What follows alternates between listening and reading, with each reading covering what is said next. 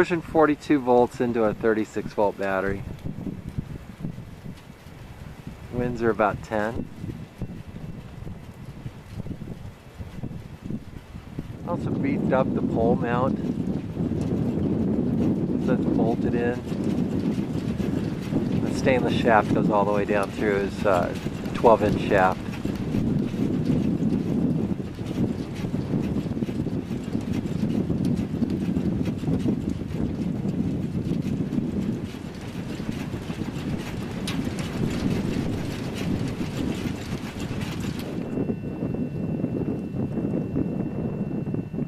Really, this alternator would like to be turning probably twice as fast. So I've got it basically throttled down to 100 RPM.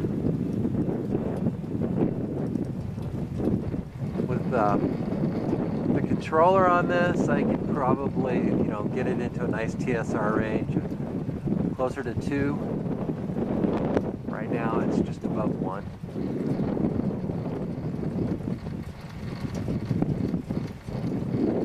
That sound you hear is the alternator is humming a little, and it's transmitting down into my, actually the deck railing. That's the way I have it mounted. It's just temporary.